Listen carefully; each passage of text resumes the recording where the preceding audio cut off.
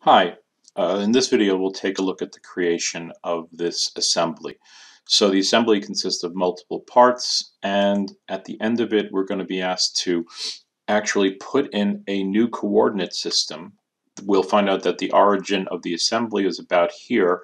We're going to put in a new coordinate system, and we'll be referencing the center of mass from this coordinate system 1. First thing we'll do is we're going to put in some angles to control the position of the bucket arm, and then in the second case we'll actually indicate some distances for the two cylinder pistons that we have. Alright, so let's go back and take a look at what we're going to do.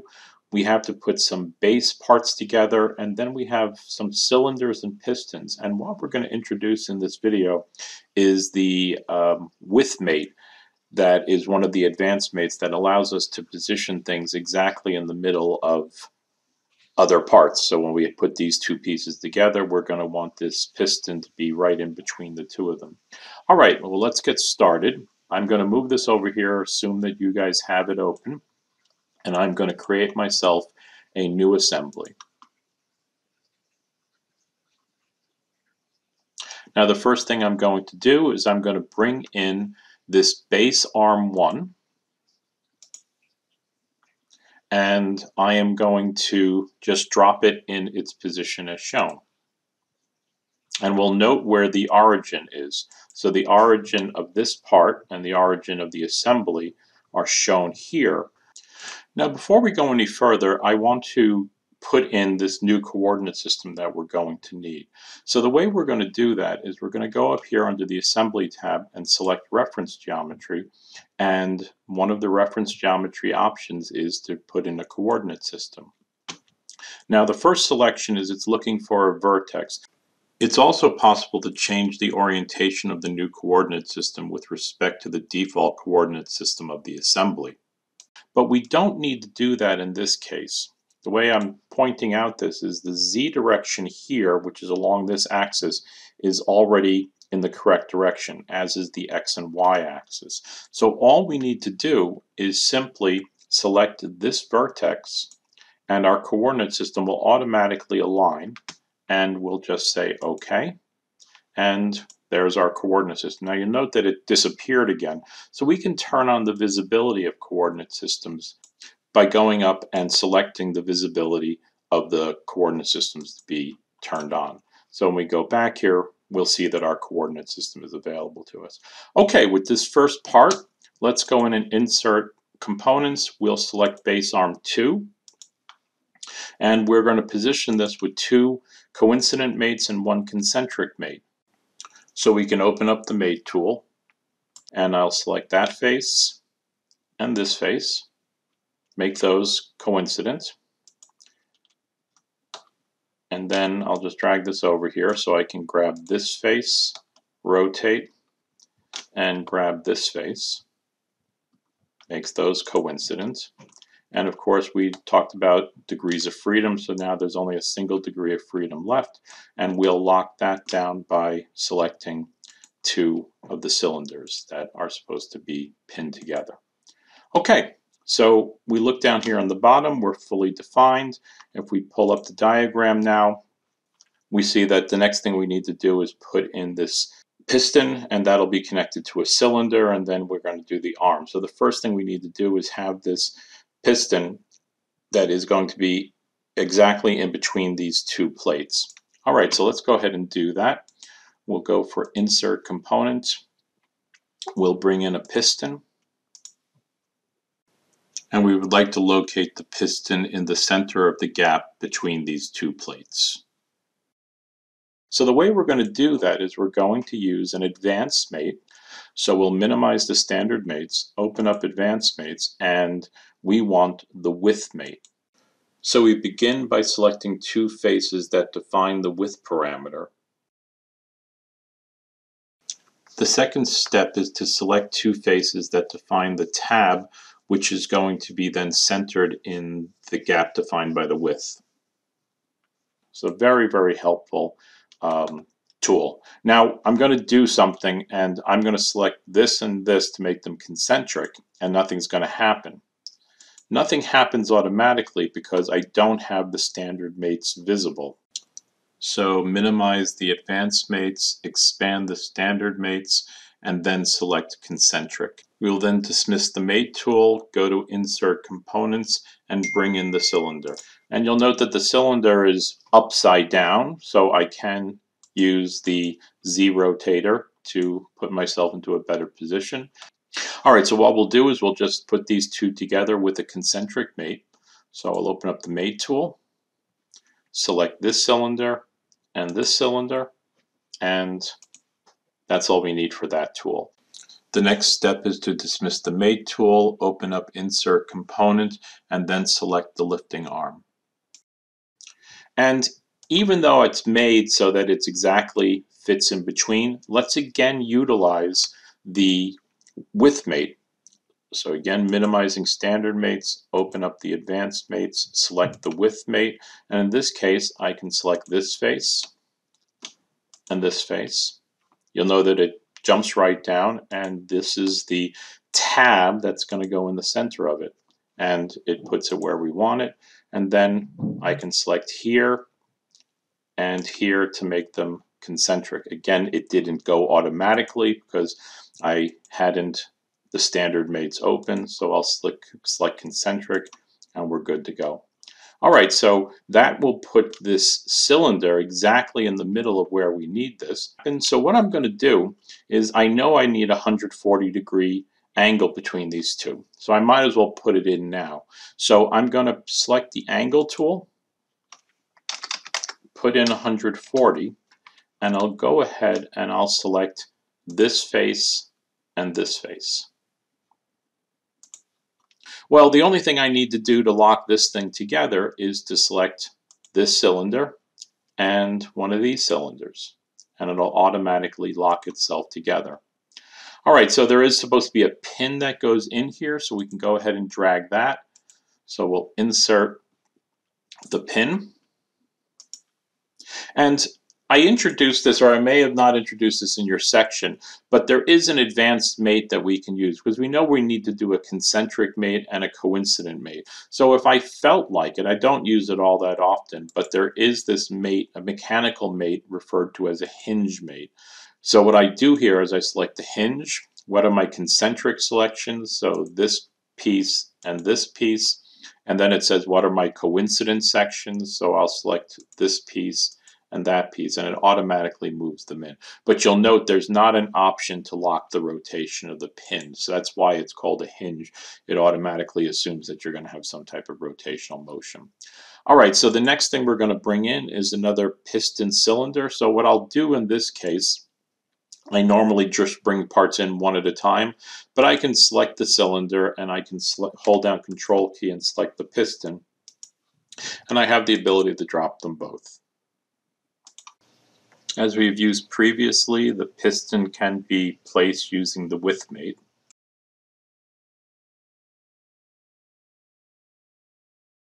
This time I'll remember to reduce the advanced mates and open up the standard mates. I'll select this cylinder and this cylinder, and that puts them together. Okay, so now we have, of course, we have a degree of freedom here.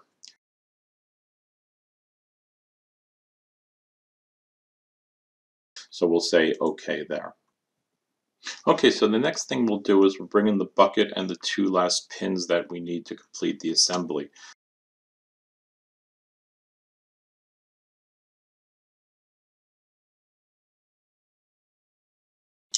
With these parts placed, we can then open up the mate tool and we can go ahead with the short.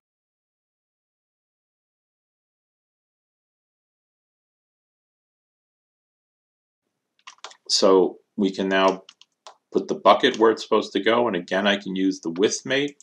So minimizing standard mates, opening up advanced mates, selecting the with mate.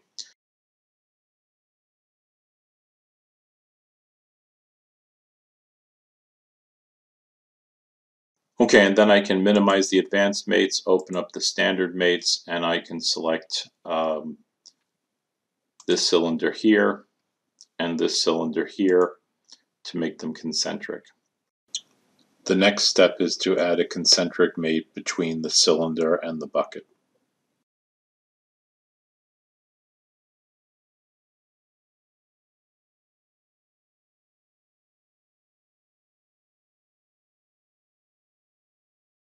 Okay, so that fixes up the entire assembly, and if we were to look at it now, we could come in here and click somewhere on the bucket, and we can rotate that portion of the bucket.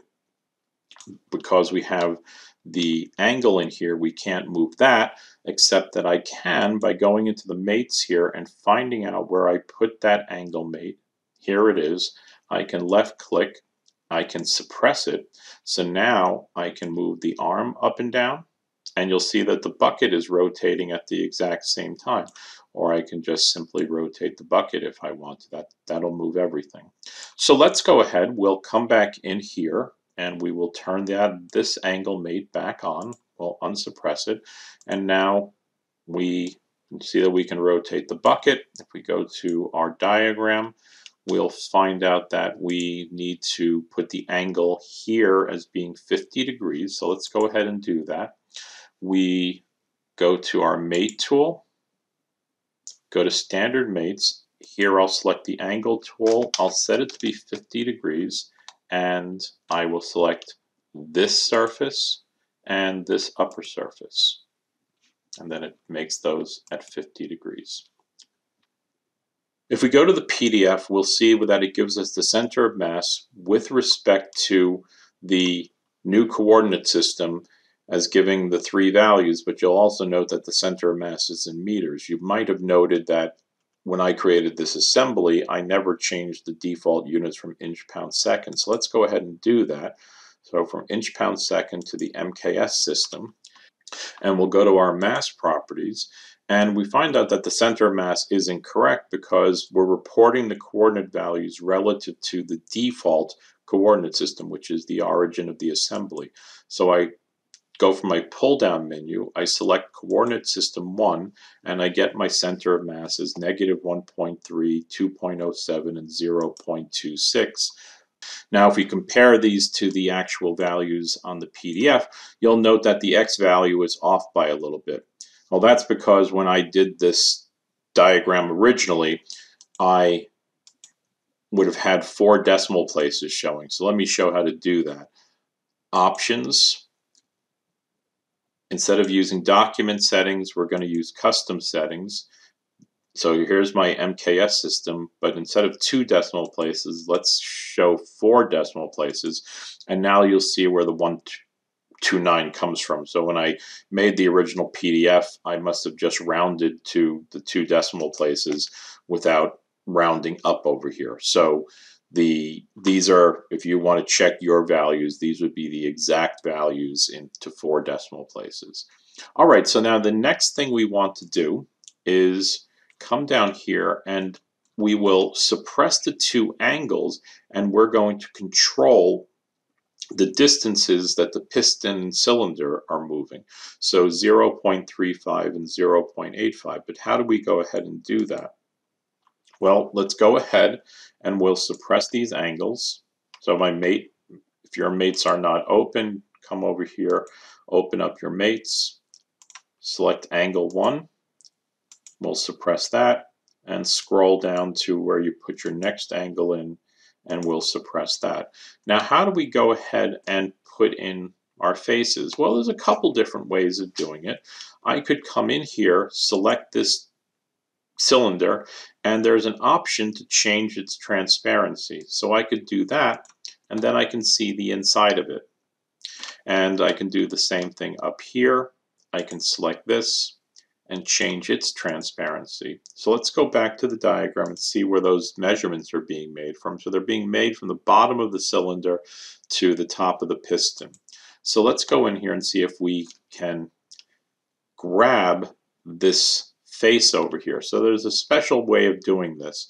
So we'll go to our assembly mate, and now we're going to go to do a distance tool. And the distance here is going to be 0.85. And let's see if we can grab this face. It allows us to grab that face, and let's make sure that it lets us grab this face here.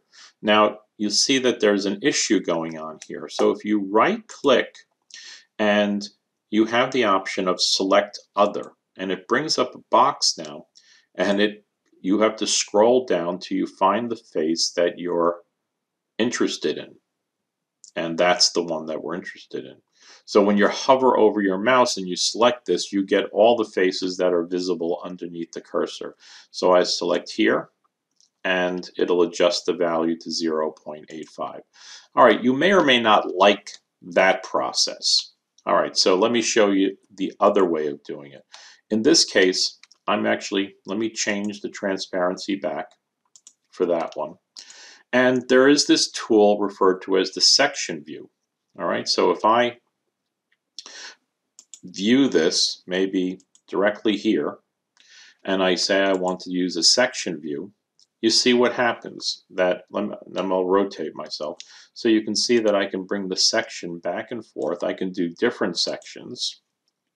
I can do from bottom to top, and I can do, in this case, from front to back. So for positioning our cylinder, we want this. And if I drag it back, I can see, in this case, I'll see the two faces of the cylinder that I want. So I'll say OK. Now I can go into my mate tool. I can go to my distance mate, and this is supposed to be 0.35. So I'll say 0.35, and I'll select this face. You see that I can come in here and easily select that face now, and I can do the exact same thing here. And I'll say OK, and we can go ahead and view it from this face, and I can actually then turn off the section view if I want. Just close the section view now, and we can, well, we're backwards, but let's go for the center of mass, so negative 1.92. We want to remember that. We'll go to evaluate mass properties. We're with respect to coordinate system 1, so x equals negative 1.92. All right, so I've packed a lot into this video.